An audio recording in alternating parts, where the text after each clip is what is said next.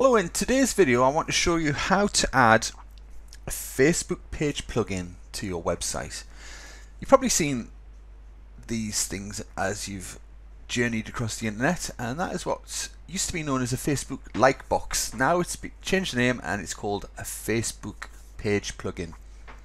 Essentially it links to your page on Facebook and it shows the recent activity, shows who liked it, and it also gives people the ability to like from your website rather than being on Facebook itself.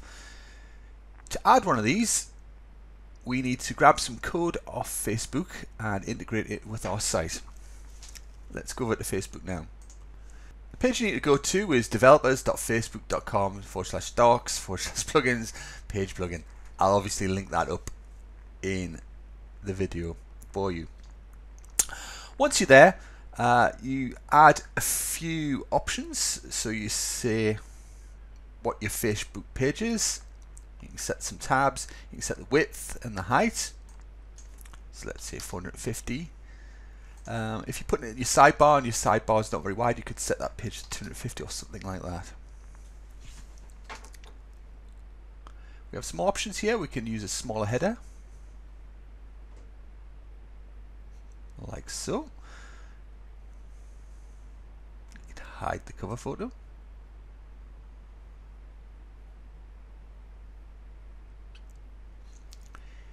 You can remove these friend lists, or friends' faces rather, if you want to. And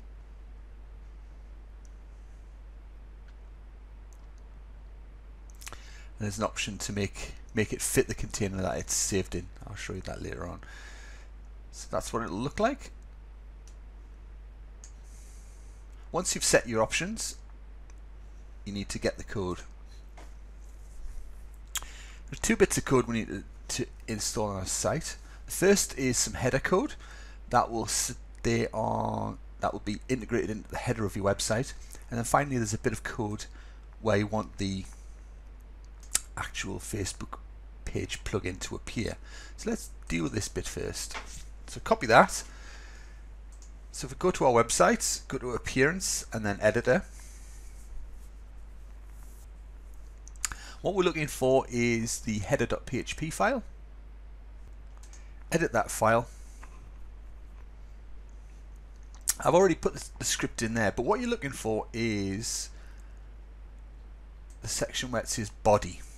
Just before body, paste in the code, and that's the code there that I've pasted in already. If your theme has an option to paste code into a custom header area, use that instead rather than editing your actual theme files. My theme doesn't have that, so I've had to manually add it in. So once it's in, the next thing to do is to grab the actual code to where you want it to appear. So what I've done is I've added it into my sidebar. So let's go to Appearance, Widgets,